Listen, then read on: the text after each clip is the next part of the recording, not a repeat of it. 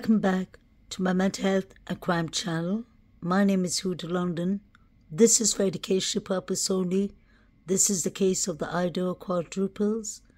May the 4 victims rest in peace. Condolence to the families. And may the correct justice be served.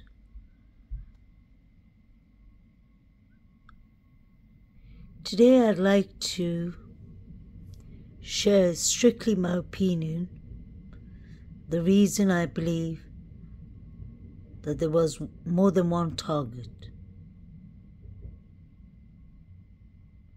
and the reason I believe why it could have been separate motives and even timings. So, like I said, this is for educational purpose only, and it's all my opinion, but there's some facts to where I got my opinion from. To start with, we are aware that 1122 Kings Road was college students' home. There were 5 young women who shared the house. The 6th one was on the rent lease, but I believe she never moved in, Ashley. But we know that students used to gather here to party, to gather around, because obviously it was off campus. So by gathering around, I'm sure the gathering and the crowd gets larger, because all of the 5 students who were roommates in 1122 Kings Road would all definitely have friends, and their friends have friends from the sororities and from the frats, and they become friends, and they held parties. It was a party venue. And like Kaylee's sister said, there were many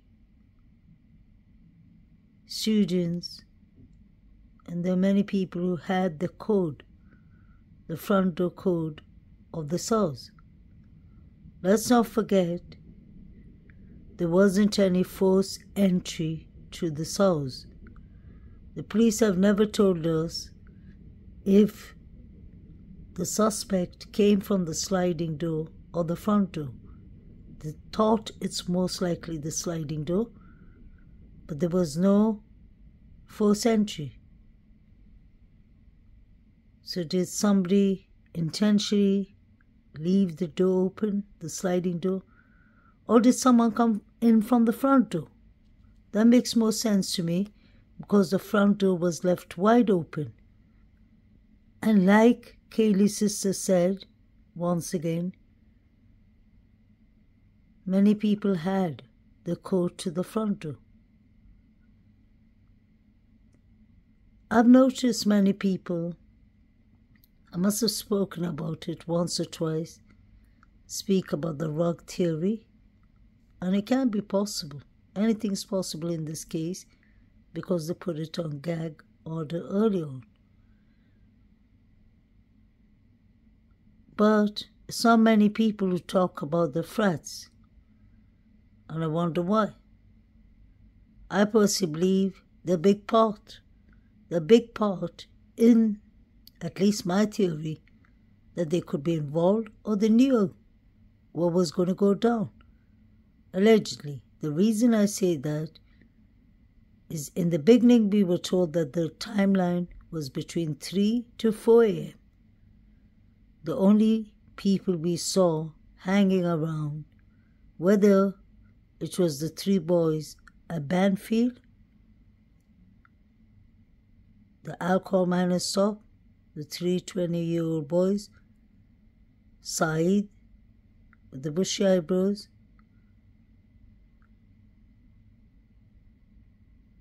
the 4 figures running from 1122 King's Roadside towards the Sigma Chi, allegedly. They were running from the alleyway. Pay attention to the people and the timing. That was when Kaylee and Maddie called Jack D last. That was at 2:52. At 2:54, we hear someone that sounds like the girls yelling, "Stop it, stop." We hear it on the body cam of the police officer at Banfield. Could it have come from inside the house, outside the house, the alleyway, Queen's apartment, parking place, the outskirts? It could have come from anywhere. It could have been somebody playing, or it could have been somebody seriously crying out for help. But I want to know why the Sigma Chi boys are not so mentioned in our speculations. Because not only is it a speculation, but if you break it down from the 4chan theory to watching the figures running at 312, watching the 3 boys at Banfield and Saeed from 2:55, I believe, right up to, that's right after the girls, 3 minutes after the girls call Jack D, Kaylee and Maddie. So I believe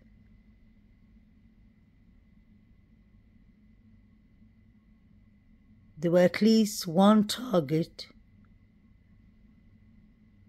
on each floor. That's what I personally believe. Because let's say if the target was just upstairs, they wouldn't have needed to go to the 2nd floor. I know people may say, yeah, Xana or E saw them, or saw the suspect or suspects. That's possible, but I personally believe that there was at least one target on each floor, or maybe all 4 were the targets. The reason I always say I believe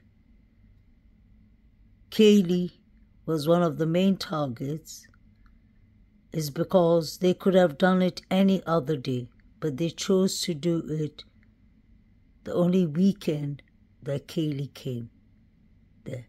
So I wonder what was preventing Kaylee the month before she came back on the 13th of November, that unfortunate night. What made Kaylee come back? And what made Kaylee stay at her mother and father's house? I know she was finishing her degree, but she still had a couple of exams left. Did she just come to show off her Land Rover like her parents said? Or maybe she was hiding it from her parents. Maybe Maddie asked her to come. Maybe they're in some kind of trouble. There was definitely something going on in 1122 Kings Road. And let's not forget, in the beginning, the police said it could have been a burglary gone wrong. I wonder what it was in this house that cost a fortune for the police to have thought it could have been a burglary gone wrong. This is right before they put this case on Geiger order. I wonder why. And I always found it strange, this is my personal opinion, that there wasn't any SEXUAL assault.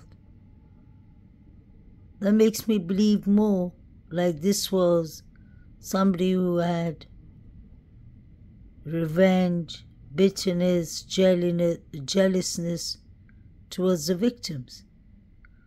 That's why it looked to me more like the 4chan theory, the targets they said, how they would do it in 90 minutes, that all lines up for me.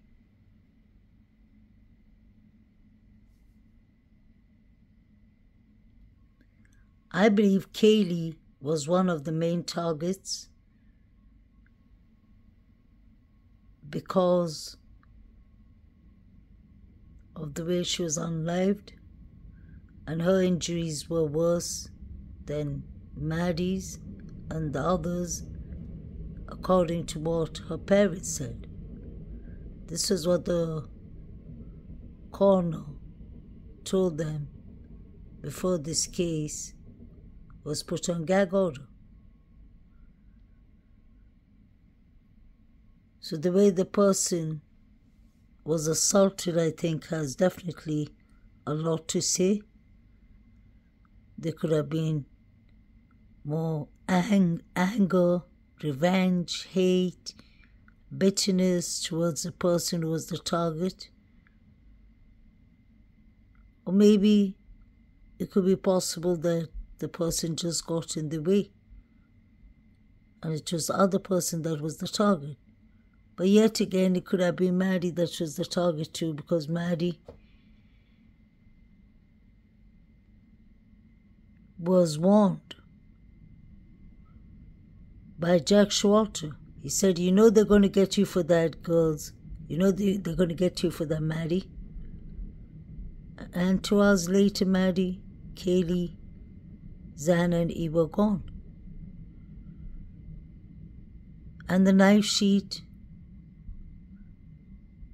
whether the suspect forgot it there or whether it was planted there, was found near Maddie. So Maddie could have been the target too. But downstairs, I believe that Xana and E did have a fight that night with David Lott, allegedly, and David B. And there were some harsh words about rugs and steroids exchange. So it could be possible that somebody on rugs, especially steroids, could be full of rage. That could have caused some serious harm to the couple.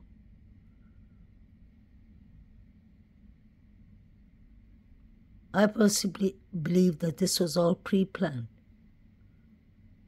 That's why it lands up with the 4chan. They said they would do it in 90 minutes.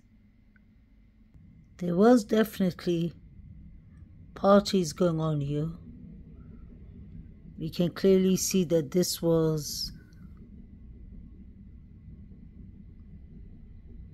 in September, I believe.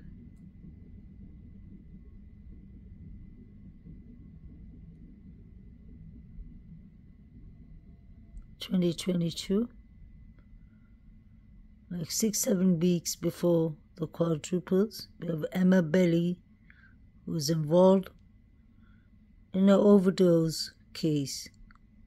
She and her boyfriend, who both are allegedly criminals, partying in this house. What was actually going on in this house? I know these are college students, but look at how they dress. There's always loud music, loud partying. and nobody seemed to have been listening to the police. I wonder who was using the spare room on the ground floor.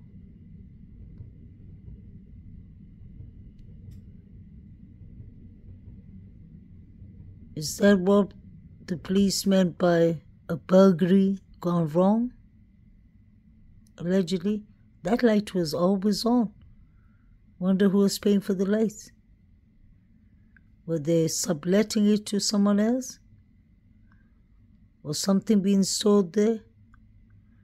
Let's not forget we have the Uber driver who told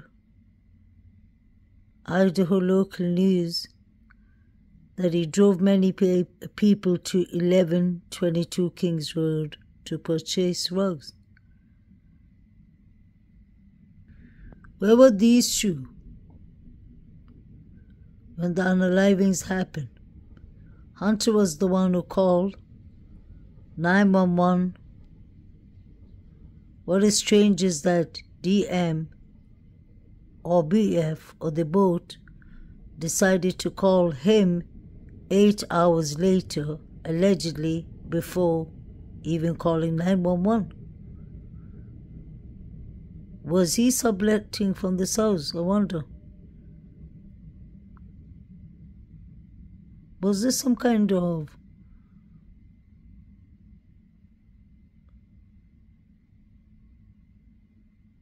ways of getting change and money that was going on in this house, whether it was rugs or whatever it was? It could have been more than parting. I'm just saying.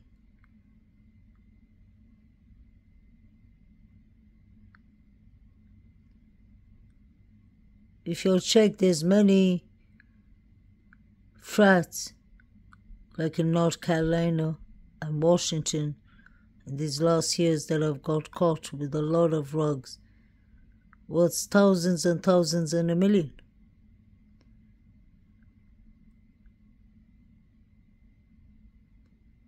Were in and out of this house factor into the case against Brian Koberger. The fact that this Kings Road house was a party house is a huge big deal because it expands the universe of suspects. Who was there at the time of the murders? What was their connection to the victims? Who had access to this home before? Did they have possible motive to kill? For months we've been calling this a party house. This is a party venue. One of the most important parts of this case is that DNA. And what we know is this is a party house. We know that there were hundreds of kids in this house. It could even have included him. And the thing is if he was in this house, are you suggesting that these four know everybody who's been there? I doubt that. And as a result, if he says, I was in this house before, that's why my DNA is in this house. Now we talk about that, and we talk about DNA transfer, and all of a sudden, you might have a completely different trial. It'll be interesting when the trial begins to hear how the jury will come to their own decision making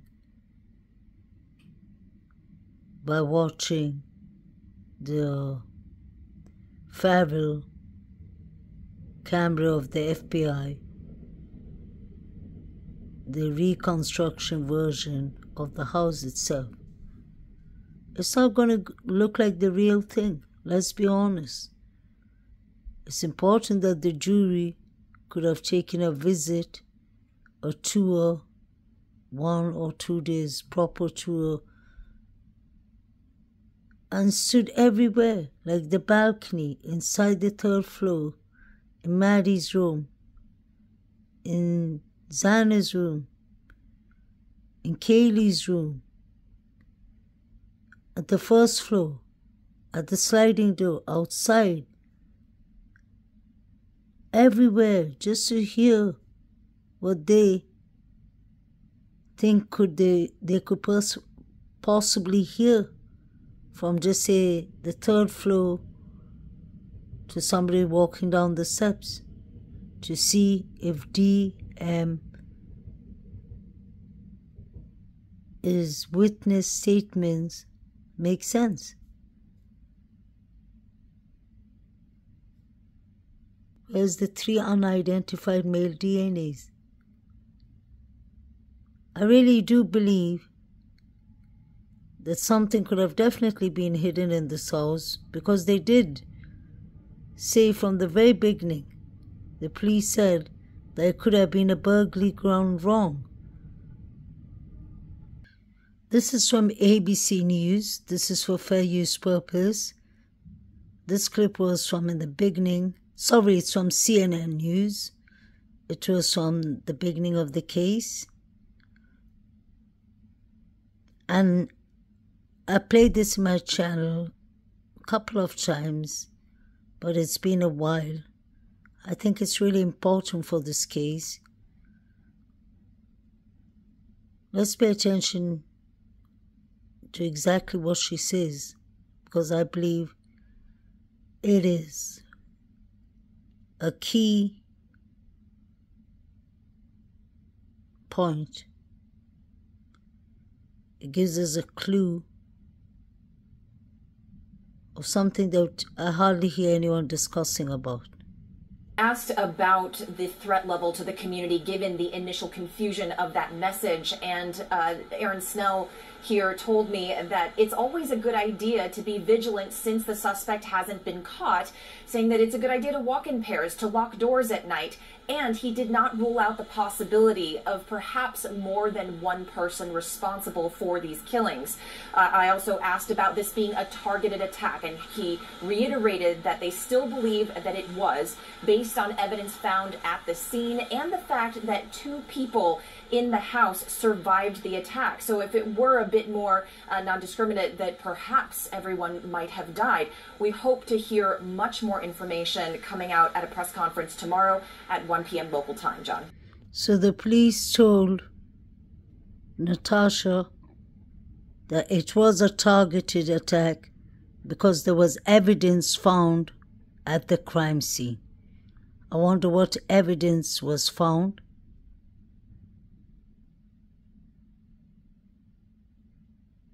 And I remember Fox News saying that there was red liquid on the walls. So I play this once again. I find this to be a very important clue. Asked about the threat level to the community given the initial confusion of that message, and Aaron Snell here told me that it's always a good idea to be vigilant since the suspect hasn't been caught, saying that it's a good idea to walk in pairs, to lock doors at night, and he did not rule out the possibility of perhaps more than one person responsible for these killings.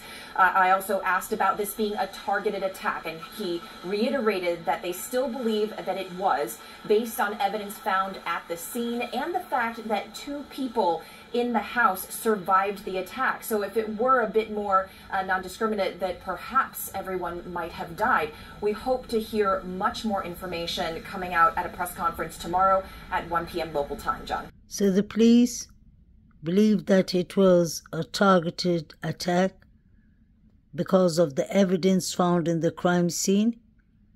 This was in the beginning of the case. This clip was from the beginning of this case. And I'm sure that was the time there wasn't a gag order put on the case. So there was evidence found at the crime scene. I don't believe she's talking about the glove and the fingerprints and the DNA on the knife sheet, because those would have been DNA evidence. But that could be a possibility too. That she's talking about the DNA evidence, but she said evidence was found in the crime scene. And the chief told her that there could be other suspects. It wasn't only guaranteed one suspect. So how did they come to this conclusion that it was only Brian Christopher Kohlberger? Widen the area. And if they said expand by police, have they let anything any knowledge come out about whether or not they believe this is someone who knew these victims, or whether or not they think this is some sort of outside serial killer crazed person? Is there any indication of which way this is leading right now? No, the one nugget that they gave us early on is that law enforcement believes that this was a targeted killing of these young 4 students. And so as a result of that, one of the things that we tried to establish, and we don't know, and we've tried to get it from law enforcement, is do they actually know who was actually targeted here, Martha? And second of all, what was the focus and the motive for targeting that one person? We don't know if it was any of the individuals that were killed here or the 2 surviving individuals. A grid of the individuals that were killed here or the 2 surviving individuals. A grid search of this area just to clear it. I'm not saying that the murder weapon is back here, but primarily to make a determination if there's any physical evidence back here. Martha, this was a very gruesome murder scene, according to the medical examiner. According to the medical examiner, there was actually blood on the walls. And according to the police, there was red liquid on the walls. Is that why they cut a piece of the wall, or was it the floor in the beginning of this case? From 1122 Kings Road, before they demolished the house. This was a white Hyundai Elantra parked in front of Jack D's house. It was allegedly his.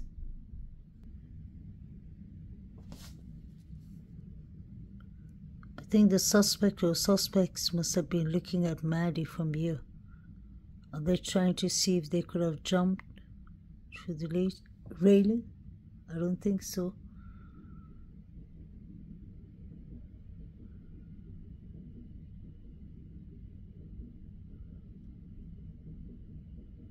Maddie's window, I think it's the windows that you pull from down upwards. We still do not know where the entry point was. Was it from the windows? Was it from the sliding door? Many people have the access code to the front door.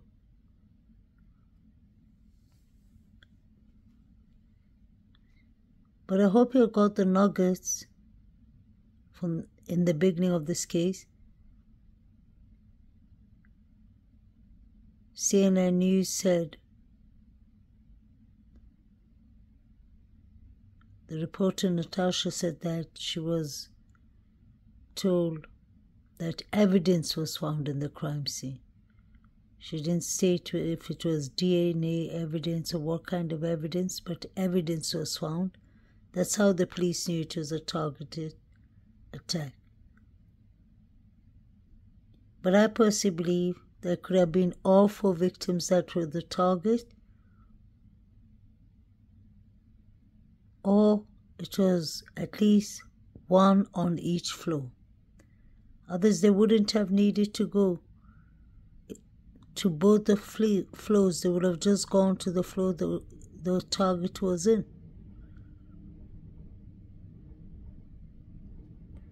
They're clearly looking at Maddie's window. The forensic team were really busy with this room. That's why I wonder, why was the lights always on? There was E's golf set was there and many other things.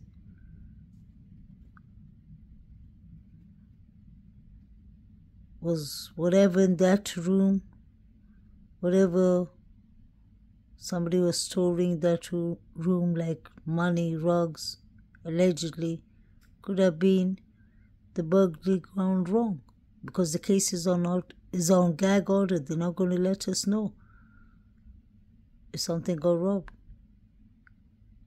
These could have been organizations.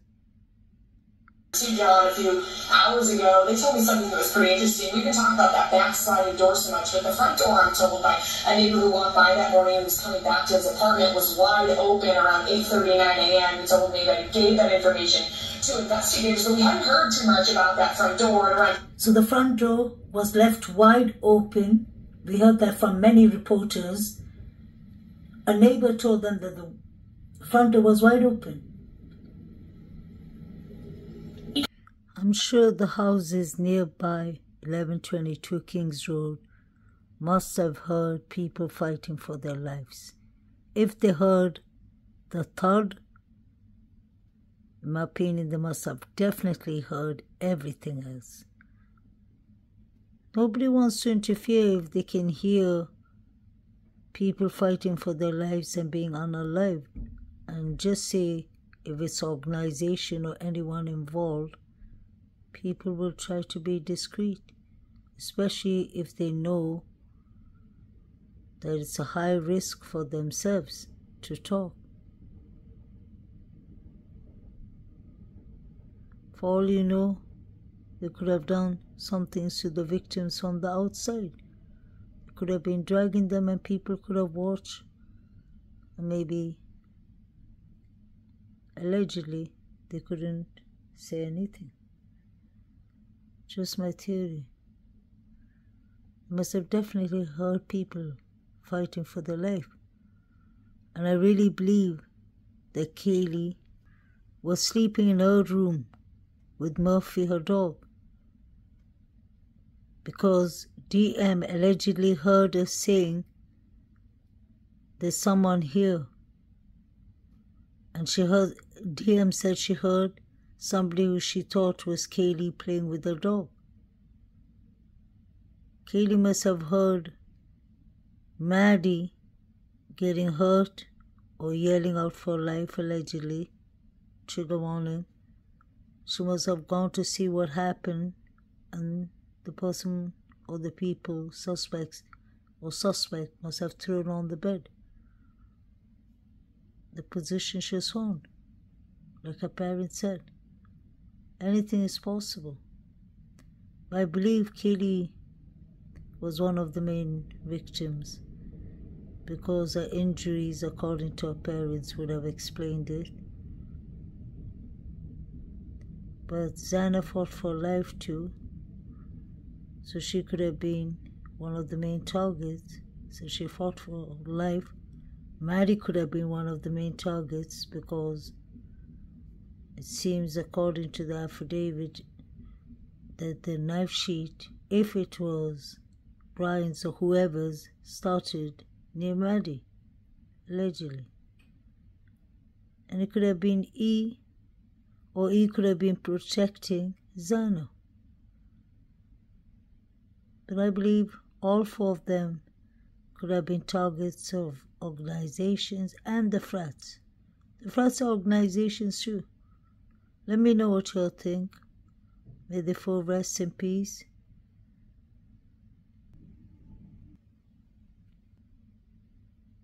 The Congalvis family made it sound like Maddie was the main target, that Brian was sending her DMs.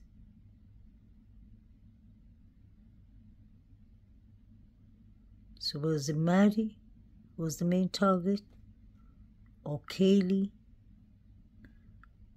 or Xana, or E? I believe it was one on each floor. One on the second floor and one on the third floor. And I wouldn't be surprised if they used both the front and the back entrance of the house to come in. DM could have got confused. Maybe DM knows and BF knows they have escaped to evidence, but they're scared to talk. It could be possible. Please like, share and subscribe. Have a lovely weekend.